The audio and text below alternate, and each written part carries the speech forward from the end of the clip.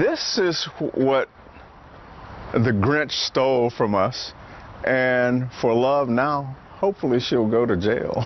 Cedric Floyd now has the $30 picture frame he ordered a few weeks ago. Me, my wife, my daughter, Santa.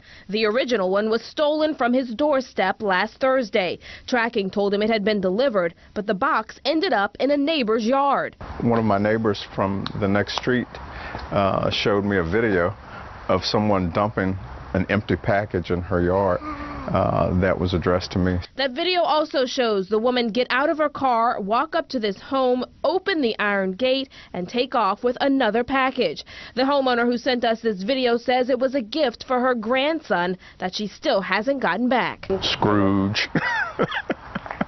Yeah. Police say last Friday that Scrooge, identified as 30-year-old Delamie Stevenson, also stole a package containing thousands of dollars worth of prescription drugs belonging to a cancer patient. I looked for it all day. It didn't arrive.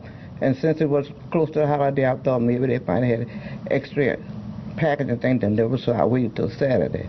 The 87-year-old victim suffers from lung cancer. What do you think about this woman she's gone from door to door just stealing people's packages? And yeah, something must be wrong with her. She got to be mental. I don't know what she was thinking of. It's really evil and disheartening this time of year, especially when they'd stolen someone's cancer drugs.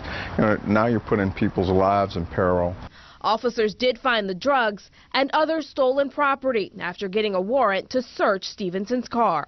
Anyone with information about any other possible thefts by Stevenson is asked to call 7th District police officers or call Crime Stoppers. Reporting in New Orleans East, I'm Casey Ferrand, WDSU News.